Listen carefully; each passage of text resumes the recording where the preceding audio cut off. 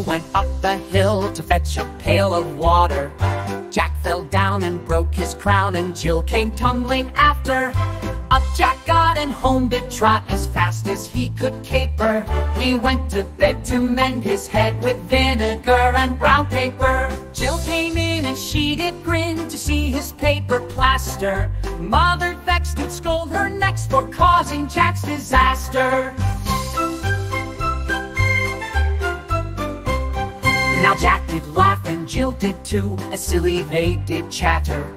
Up the hill they went again to fetch another water. Jack and Jill went up the hill to fetch a pail together. This time Jack held Jill's hand to keep safe in any weather.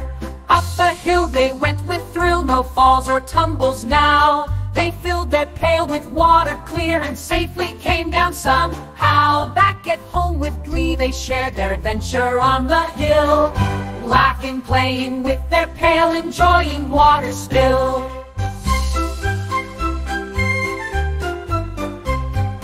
Jack and Jill, now safe and sound, learn to help each other. Happiness and friendship found in adventures with one another.